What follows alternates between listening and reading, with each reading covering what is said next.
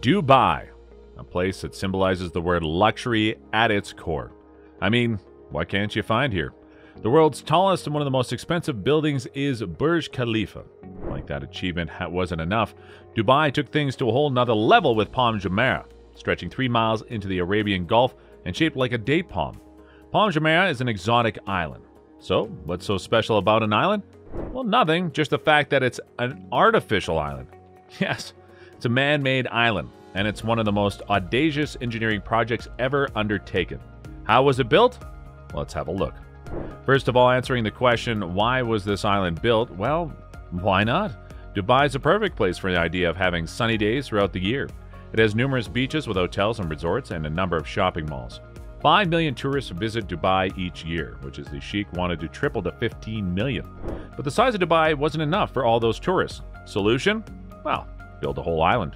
To materialize that plan, the world's best engineers were needed. A search for experienced professionals led to Dutch, who increased Holland's land by 35%.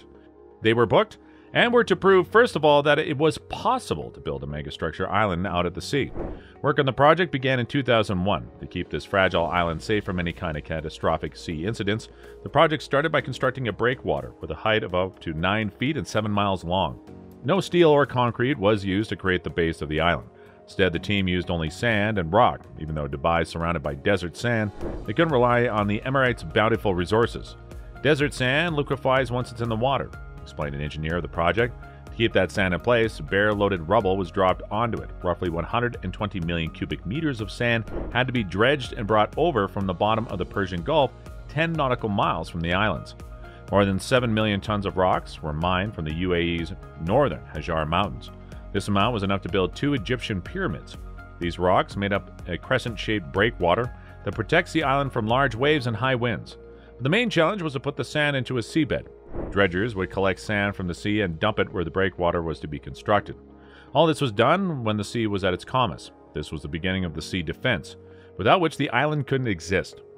Now to the most interesting aspect of the whole project, the curves of the island. To ensure that the island is in the required place and shape, 420 miles up in space, a private satellite was used. The shape of the island is nearly curved everywhere and required pinpoint accuracy to shape it as a palm tree. Hence, GPS was used while pouring sand into the sea. Mobile receivers were used as grid references for the island, and the satellite gave coordinates of the point where the sand was to be put. The dredgers would then fill the area of sea, which they were commanded to by the satellite. A 6-lane sea tunnel connects the trunk of the crescent, 25 meters below sea level. To build the tunnel under dry conditions, 2 1.2-kilometer-long dikes were constructed to form a dam. More than 5.5 million cubic meters of seawater was pumped out in just 45 days, with around 2,000 fish caught and relocated to prevent them from getting trapped inside the drained space. A 100-meter wide opening was added on each side of the crescent to allow water to circulate and prevent it from becoming stagnant. A 6-meter wide boardwalk stretched the length of the crescent and is a top spot for a sunset stroll.